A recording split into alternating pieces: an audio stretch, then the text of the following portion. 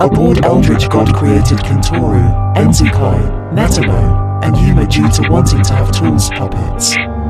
They became the four beasts.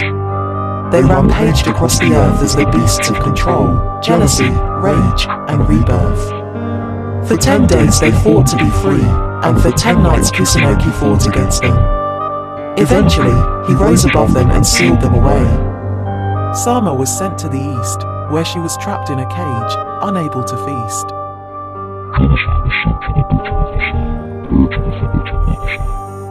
Rage was trapped in his strongest cage, seething with wrath and counting his days. And Rebirth was forced deep into the earth, endlessly watching the world in reverse.